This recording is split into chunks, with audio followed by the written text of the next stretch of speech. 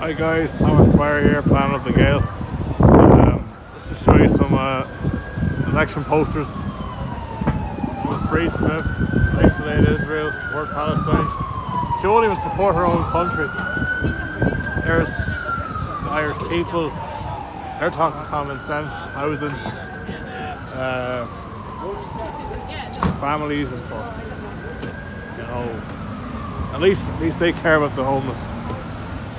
And then you got not so patriotic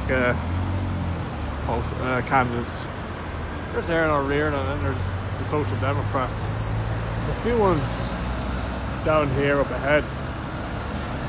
I showed you guys, but I'm just on my way now to Mount Street because I'm going to show you all. I'm going to give you a full length video of, you know, just basically, you know, what's just going on down there.